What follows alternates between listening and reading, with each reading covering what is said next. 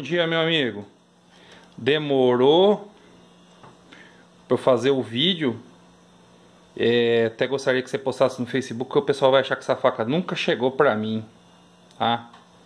E a faca realmente ela chegou já tem um tempo. Como eu estava viajando, eu não consegui fazer o vídeo antes.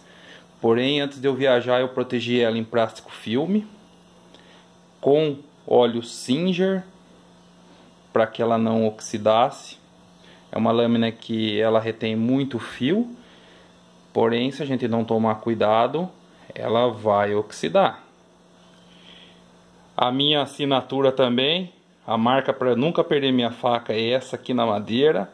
Marca registrada, hein? Única. Meu coringão do coração, certo? Não consegui fazer churrasco ainda, certo? Ainda não, mas vou fazer.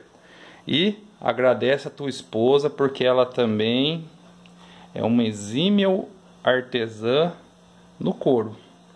Muito bem feito, tá? Muito bem acabado. Como falei, tô doido pra parar na minha casa e fazer um churrasquinho pra testar essa bitela aqui, ó.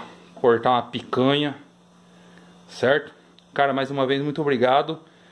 Você não é apenas um cuteleiro, você é um realizador de sonhos, tá? Muito obrigado mais uma vez, Hugo. E eu logo vou estar pedindo outra faquinha pra você, tá? Forte abraço, amigo.